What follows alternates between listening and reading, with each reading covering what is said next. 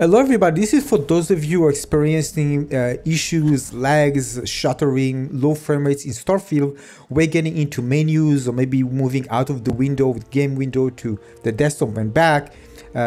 Doing something that suddenly you get very low frame rates. I'm talking about something even like 10-15 frame rates that it just makes the game unplayable for you. Now I'm playing on 1080p running 3070 Ti, even then I'm experiencing issues. Now, I tried different settings, but there is one setting that actually solved the issue for me. Setting dynamic resolution to off instead of on. The other thing, going to where Starfield.exe is installed, choosing properties and then compatibility, and then choosing disable full screen optimizations. So I did those two, but I think the dynamic resolution is the one that might solve it for you for good.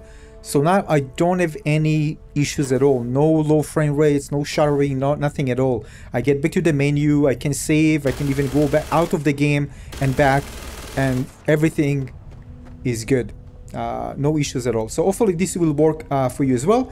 If you still have issues, let me know. And if you have other solutions, let me know in the comment section below. Thanks for watching. Again, remember, turn dynamic resolution to off.